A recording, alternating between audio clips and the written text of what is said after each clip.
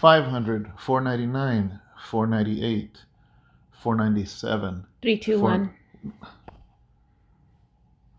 That's good enough. I needed a proper countdown from 500. 3, 2, 1. That's it. 3, 2, 1, guys. Well, all right. Good morning. Good morning. You're making everything short.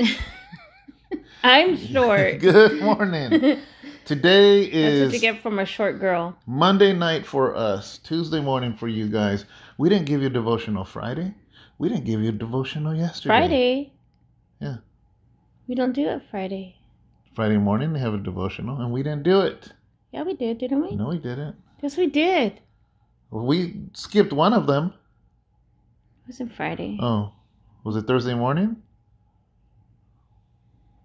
We skipped one last week. I think we did a short one is what we did. No, we skipped one. I think it was the Wednesday to Thursday. Because it got really late on Wednesday. Either way, man. But they got a Bible study. Either way. They got an amazing Bible study. An amazing Bible study. An amazing Bible study. But guys, you guys truly understand. Because it was just really long 2 weeks. And yesterday, I'll be so honest that I couldn't even keep my eyes open anymore, guys. And we spent how many hours with Brother Anthony de la Garza? That was so awesome. Yeah, we went to hang out with him. That dude's crazy. No, it was his birthday. It's so amazing. I love our brother, man. Yeah, so we went to hang out with him. It was his birthday. Yeah. I say he's an old man, but I'm 1 year older than him, so I can't say that. No. But yeah, To me, I can say he's an older man because you're an old man, brother. So we got to hang out with him, his mother, Ernie. And his brother was there, and his little nieces, and... Oh, Sabrina, she's so cute. And then we left with the pizza, and Abraham ate half of it. And the other brother ate the other half, Matthew. Yeah, so... But yeah, it was Brother Anthony. As you guys know, he's always on here. He is the super cat guy. So, but yeah, we had a great time, Anthony. I know you're watching, and we realized that now that we broke the ice, I want a front door key to the house now. Actually, he doesn't even want a front door key. You know what he's going to do? He's actually going to break through the wall. Like the Kool-Aid man? Like the Kool-Aid man. Yeah, that's what he's going to do from now on. But we had so much fun. We laughed a lot. We just had an amazing time. Just spending time there was just amazing. I can't wait to do it again. Anthony, you have a sweet mother. Mm-hmm. Amazing mother, too. Yes, Josie. So. Thank you so much for your hospitality. And just for sharing your heart with us. You're a woman with so much wisdom. You and Ernie, we appreciate you guys so much, and just for sharing your home with us, and just for sharing your heart with us. I definitely, I just can't wait to be able to sit with you again. You're definitely a wise woman, and me myself as a woman, I just can't wait to be able to sit down and talk with you more, and just be able to just continue learning. Then we had a good Holy Ghost moment in the end. Oh, it's beautiful. The presence of God was thick. Mm-hmm. Oh, man. It was nice. Absolutely. Absolutely. So by the time we got home, I think it was almost 9 o'clock. And it's funny because on the way home, I told the boys, 20 minutes still? We're all like, turn on the oven, get it ready to 425. We're coming with the pizza. We're coming with the pizza. That's it was one of those Papa John? Papa Murphy's. Papa Murphy? Papa something. Murphy's, yeah. Papa Smurf. I said, get it ready, the oven, get it nice and ready, and we'll be right there because Sister Josie sent dinner for you guys. And they're all like, really? So, you guys, we have been so busy. I'm not kidding that I literally cleaned out the whole fridge maybe like 3 or 4 days ago. I have not been grocery shopping. That's how busy we've been. That baby's empty. It is Because we haven't had a chance. Yeah, it's empty because I have not had a chance to get to the store. Not because we're into starving. Yes. We just haven't had a chance. We just have not had a chance to literally walk into the store because we've been at the church till almost midnight every night for the last few days. And I told my boys, I am so sorry. Just go grab something to eat. Just go grab something to eat. And I keep thought you were telling gonna them. send them today. You didn't. I was gonna send him to the grocery store, but Abraham's tired. He's Yeah, been it's out. late. He's been working out in the field. Even on the days when there's storm days, he actually has to go out in the rain, guys, and he has to measure. He has to measure the soil out in the storm whenever there's rain or anything like that. He has to go out, guys. And he has to weather all of that. So I know he gets tired. And he's like, Mom, I'm too tired to. And I understand him. Like right now I asked him, I said, babe, do you want to? He's like, no, let me just go grab something. I said, okay, go. But guys, we're catching up on some rest. So bear with us. You did not get a devotional, but you're getting one right now. Yeah. It won't be probably super long, but... Yeah. I am going to catch up on some rest. I know David probably is too. But where are we going to go to? I don't know. Can I just pick? I don't know if I want to do that either. Why? I like doing that to you once in a while. Yeah, I know, but sometimes the verses you pick deserve a 40-minute thing. I got to have... a what? Ultimate decision, because certain verses I don't know how long I can talk about it for. Give me a chance to actually make sense out of it. To pick. But yeah, guys, it's been busy. Hopefully, you have ordered Pastor Thomas's book on Amazon, and I don't have it here to show you the title again. Actually, is it behind me? Still? Oh. You got his books already? No, I have my book. Oh. Treasure. Wait, that's not clear. In Earthen Vessels. Pastor Thomas. This is on Amazon, guys. You can get it as an ebook or you can get it as a paperback. It's through our publishing, and amazing book, guys. I'm in the middle of doing Always With You, the novel. If you've seen the movie that we did out of Periclitos Films, we are writing a book. As you guys know, every book has more information than the actual movie, because in a movie, you got to pack a whole story in a 90-minute movie. But in a book, you get to put more details in. So I'm really, really excited about it. What's cool about it is that the first 400 people to buy the novel from me, it's going to be a package. You're going to get the book, the DVD, and the soundtrack. But, that'll be up on the site later. But right now, in these next few weeks, I'm writing that novel, and I'm really excited about it. You found something? Mm-hmm. Let me see if it's something I can actually do. Where?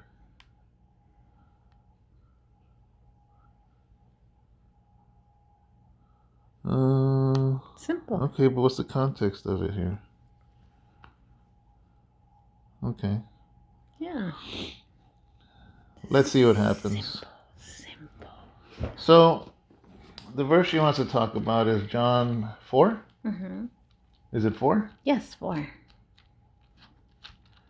Shout out to Tony and Michelle Paleo in Phoenix. We just got off the phone with them a little while ago. Yes. Really exciting things, guys. If you are from the Phoenix area, you got to let me know on this comment, right? Yes. Comment thingy. What do you call it? Comment board? Discussion board. No, it's not a discussion because it says comments. Write a comment. And if you are from the Phoenix area, check it out. We have Tony and Michelle Paleo. They came to visit us the first time we went to the cabin. They visited the church. They have a small group that's going to get started in the Phoenix area that are going to be associated with us. Well, they already did start it, though. Yeah, but this is going to be like something they're building up to officially. They're hoping in April if things go. But like I said, if you're in the Phoenix area, let us know. Once they get things established, and maybe even a little before, we're going to be in direct contact with them. And Yeah. Yeah, I'm I really can't wait excited to go about it. visit. Yeah. Yeah, I can't wait to go visit. Hey guys, please do not get on me, because yesterday was the day that I literally brought everything home to just email all your guys' contribution letters, and I came home and I literally closed my eyes and fell asleep. So literally, okay guys, I was just so exhausted. So don't be mad at me. I will send them all out to you. Okay? So bear with me. They will all go out to you. Hopefully you'll all have them in your little emails by tomorrow. So just hang in there. They'll all be in your emails by tomorrow. So, Okay. the verse I wanted to talk about with the Gospel of John, chapter 4, verse 26. Even though we're going to read that one verse, it kind of builds up to that, but we're just going to read that first. John 4:26 says, Jesus said to her, and you're like, who's her? And we're going to talk about that. Jesus said to her, I who speak to you am he.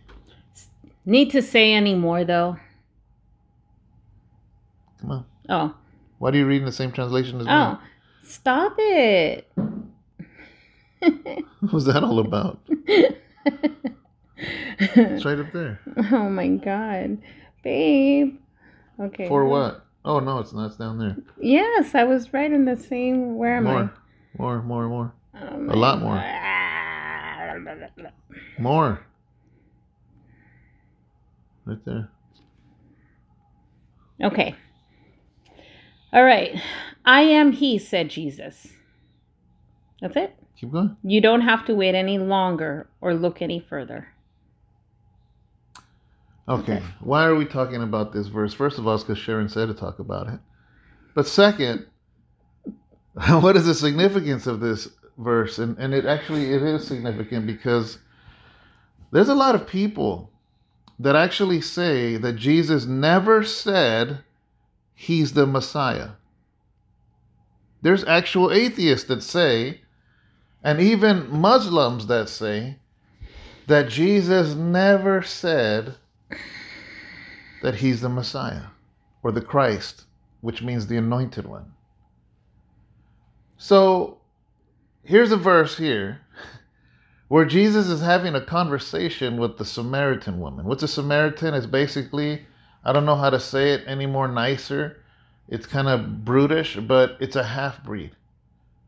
Meaning, the Jewish people follow their lineage and they don't marry outside, and if anybody does marry in, they become Jewish. But back in the Old Testament days, the people of Samaria intermingled with the Canaanites and people they weren't supposed to. So because of that, in the Samaritan area, they were half Jewish, half something else. So the full-blooded Jewish people treated them really bad. So pretty much they become like like they call them the mutts. Yeah. Yeah. It was basically like the way it used to be in the 60s where it says no coloreds allowed. Mm. They were very racist toward the Samaritan people. The Jewish people, here's the thing though, they had to travel through Samaria. The people up north in northern Israel where Jesus was at, to get to Jerusalem, had to pass through Samaria. And the people down in Jerusalem and Bethlehem, if they wanted to travel north, had to pass through Samaria. This is how bad and how racist the Jewish people were to the Samaritans. They could have walked right through in one day, but they rather walk around, go all the way around and take 2 or 3 days than to even go through Samaria. That's how much they hated them. Wow. But Jesus, because Jesus was not racist, said, let's travel through Samaria. And they traveled through Samaria, and they reached a well, and Jesus was hungry, and he's like, hey guys, go get me something to eat. Go get me some carne asada, some burritos, something. And I'm going to sit right here. So they left. They left him there, and a Samaritan woman came along. And first of all, the very fact that Jesus talked to her, she was surprised. She's like, why are you a Jew talking to me? Mm-hmm. And it's like, so basically she knew that Jesus was Jewish. And most Jewish people, first of all, wouldn't go through there. And if they did go through there, they would look down on them. Yeah. They would walk on the other side of the street. They wouldn't take the same elevator as them. They were just very racist toward them. And anyways, this woman and Jesus have a conversation. And in the conversation, I don't want to read the whole thing, but I just want to kind of share with you. If you want to read it, read that whole chapter, okay? That way you make sure that what I'm telling you is biblical. Just read the whole chapter, but I'm just going to kind of walk you through it. So they have this great conversation, and almost a debate, because she basically tells Jesus, yeah, you Jews don't know where you worship. We worship here in this mountain. You guys worship at the temple, basically. And Jesus like, yeah, you don't know what you're talking about. He goes, but you know what? The day's going to come when your little holy mountain don't mean nothing, and neither is a temple. The day will come where God is going to seek his true worshipers who will worship him in spirit and in truth. So that's a profound thing. Jesus like, when the day's coming where it ain't going to matter where your little temple is at. That God is seeking true worshipers. Mm-hmm. So then Jesus goes on to tell her, he goes, hey, why don't you get your husband? And she goes, oh, I don't have a husband. And Jesus says, yeah, you're right. You've had 5, and the one you live with now ain't even your husband. Boom. Exposed. So at first, she says, oh, you must be a prophet. And this is what comes to this conversation right here. Because in the verse before 26, it says this in 25. It says, the woman says to him, I know that the Messiah is coming, who is called Christ. When he comes, she tells Jesus, he will tell us all things. So what she's doing is she's like, listen, we can sit here and argue all day and all night about the mountain, about this and that, but I know the Messiah's coming, and when he's coming, he's going to set us straight. Mine says when he comes, when he arrives, we'll get the whole story. And what does Jesus say? The verse we said, and Jesus said to her, I who speak to you am he. Mm-hmm. 26, I am he, says Jesus. You don't have to wait any longer or look any further. Yeah. Jesus is like, there ain't no other final authority. I am the authority. I am he. I'm the one that everyone is waiting for. So when people say that Jesus never said he was the Messiah, slap them a couple of times, and then open up John 4:26, where Jesus tells this woman, I'm the one that you're waiting for. And the reason why I kind of stopped there, it's that there's a lot of times in our own secrecy, in our own moments, there's many times that Jesus will show us profoundly many things, but yet then we still turn away from him. He will show us. We'll debate with him the way she did. Exactly. And we'll know. Sometimes we don't even journal. We don't even write things down, but he'll still show us. But yet then we turn around and we just continue doing our own thing, not realizing, or we do realize, and we're like, nah, that wasn't him. And then we go off our own way, and we just keep doing what we're doing. And then once again, here comes Jesus knocking and shows us once again. But yet then we debate once again, and it doesn't stop us dead on our tracks, and we just keep on doing. And he shows us how real he is in our lives, and it doesn't stop us, you know? The other day, if you go back maybe last week sometime, I can't remember which devotional, but there was a comment. And the person, you probably are watching now, and I want to tell you that even though I disagree with you 100 million times %, I like that you were respectful about it. He basically, it was a long comment about, he says, I don't believe Jesus is the Messiah. And he gave all this scripture reference and how, but I left it. Normally I'll delete that stuff. Like I don't have a problem deleting nothing, but I left it because, and if you're watching, you came at me very respectful, and I appreciate that, because you're just stating your opinion. You weren't bashing, or you weren't doing nothing. And I didn't reply, but I'm replying now to you and to anybody else, is it's a waste of time to try to convince me that Jesus is not the anointed Messiah. He is the risen Christ. I will take that to my grave. You will not budge me. You will not shake me. He's done too much for me, for us. I have witnessed him do so many things. There is no grave with the bones of Jesus in it. His grave is empty. Amen. I won't fight for a president.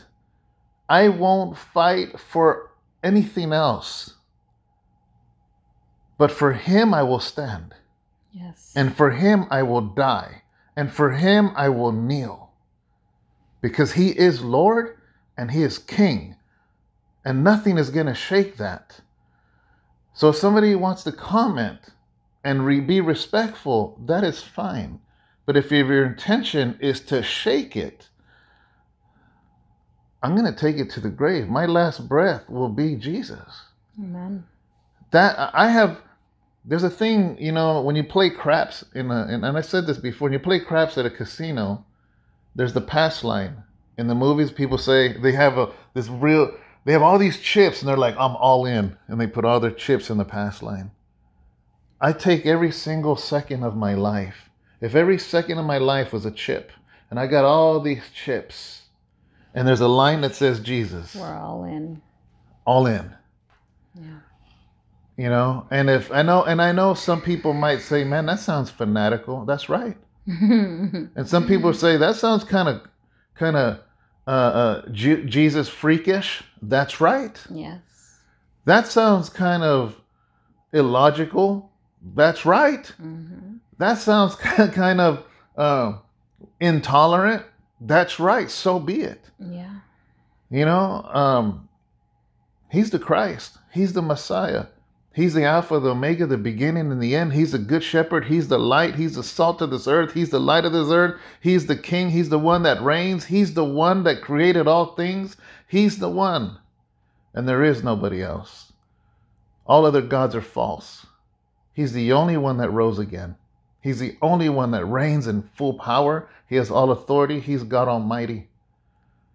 So, yeah, you're not going to convince me anything else. I'm a stubborn man. I'm a stubborn man all my life, and he made me stubborn for him. Amen. And he loves, and if you are stubborn, brother and sister, continue to be stubborn. That's the one thing we should be stubborn for. It's the only one thing we should be stubborn for, guys, is for Christ. If you're going to be stubborn, if you're going to be any of that, it has to be for Christ. Yeah. Absolutely. The football player that everybody piles on him and he's holding onto that football for dear life. Hold your salvation and hold the biblical principles that you were taught like that. I don't care what the world hits you with. I don't care what the world tackles you with. I don't care how much they stack on you. Do not let that go, because that's the only thing. That's the only reason you are breathing, is because God has gave you that breath, and his name is Jesus. God has a name. I'm not happy with any prayer or whatever that says, oh, in God, or in God we trust. What God are you talking about? Because the God I know has a name, and his name is Jesus. Jesus, yes. And his name is the only one where all men can find salvation. He's Lord. Amen. So, that's where we stand. Take that to the bank. Right? And it's like, that's just the way it is. And I was a very stubborn man in the world, and God's like, I could use that stubbornness. I can use it, and I think sometimes God gets the most stubborn people, and we're ride or die, man, for Jesus. We are, guys. You know? If something's gonna stand in the way of us serving or Yeah. anything, then sometimes you Yeah. just gotta let things go, guys. Yeah. Because serving is everything, and just Jesus is everything. You know. It's humbling. Visiting Anthony yesterday. I mean, I'm sure he shares it, so I'm sure you guys, he doesn't mind sharing that. He had a stroke at 27 years old. He just turned 48. So that's 21 years. Yeah. And he became paralyzed. He can't even talk. It paralyzes vocal cords. And here he is serving God on a bed. And he speaks through. If you ever see him comment, he's doing it. It's crazy because we finally got to see his computer. His computer follows his eyes on a typewriter, and he can type. He can go to YouTube. He can go to Facebook. With it, it's amazing what technology does. Amazing, amazing. And then he can actually type a sentence, and he clicks enter, and a speaker speaks what he is saying, so he can actually conversate. Pretty amazing voice that he uses on there. Yeah, I want him to use a Jamaican voice, or a Terminator. But anyways, in all seriousness, guys, it was humbling because I asked him a question. I said, why us? Why do you watch us? What is it about us? Because his life is literally there. There's, I don't know how many churches, sermons, teachers, and I'm not saying we're the only thing he watches, but when he says we're his pastors, I don't take that lightly. And that's why I wanted to know, why us? Because he doesn't, see, here's the thing, right? We that can go to church to church to church, we can get sucked in by the nice building, the nice sound system, the programs they have, the singles group, the married group, we can get sucked into all that. But for somebody to be in his bed, literally seeing us through the screen, I wanted to know, why us? And I can't remember verbatim what he said, but basically he typed there for a long time and then hit the thing so the voice can say. And he says, because nobody is real like you guys. And biblical. Basically, I'm not talking verbatim. Do you remember exact words? No. Yeah, something like that. Yeah. And that means something, guys. That means something. It messed me up. It really does mean something because, and even his mother, who's been to many churches and been at church for a long time, and for her to be like, it's hard to go into a church and even feel the anointing anymore. And as she's telling us this, as we're sitting in there, she goes, I feel that anointing right now. And we don't take that lightly. I'm just like, Lord, I don't care if we stay a small church. Just don't leave us. Yeah. I don't care what happens. I don't care about a mega church. I don't care about that stuff. Lord, just don't leave us. And here's the thing. He never does. He says, I'll never leave you nor forsake you. Here's the problem. Ministries leave him. Pastors leave him. Teachers, he will never leave. But somehow, some way, they kick him out. Because in Revelation, where it says, I knock at the door. I stand at the door and I knock. Mm-hmm. And a lot of people, they will use that for a sinner's prayer, like, oh, he's knocking on the door of your heart. No, actually, in the actual context, he's knocking on the church door. Knocking on the church door. Tell me, why is Jesus knocking on the door of his own church? Mm. That would be like our children knocking here when they should have a key to come and eat and dine and sleep as much as they please.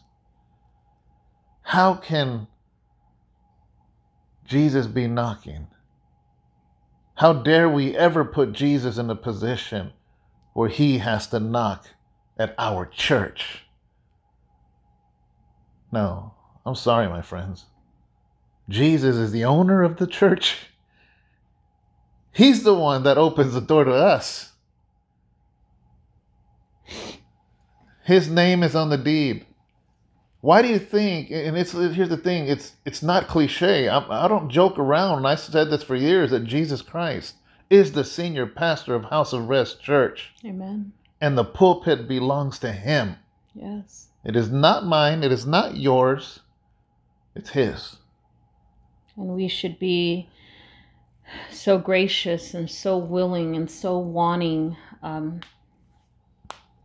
to fulfill the calling of what it is that he wants us to do, to build on the kingdom, in every way, guys.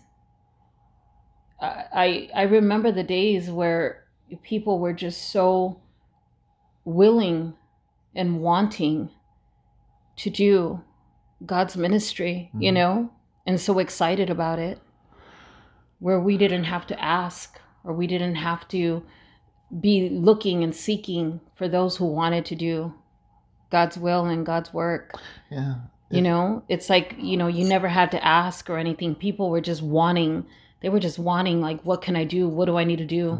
Mm-hmm. It's like, how it makes... It confuses me. It confuses me. You know how I make sermons out of anything? I mean, yesterday I made a sermon. I was talking about aquariums, and I was talking about trees falling over. We're talking to Josie, Anthony's mom. She was talking about how before the pandemic, they had constant calls of people trying to be caregivers.